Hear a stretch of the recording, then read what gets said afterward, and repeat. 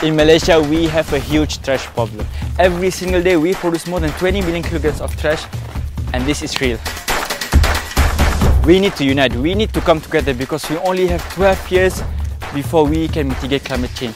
So next year, I plan on having a youth cleanup day where there will be thousands of volunteers. There will be so many events on one day. We will have talks, seminar, workshops, and we're going to have a lot of fun. We will also have blogging competition, and we'll be having a lot of campaigns launched on that day. And I believe nothing is impossible because I believe that all of this can be done with your help.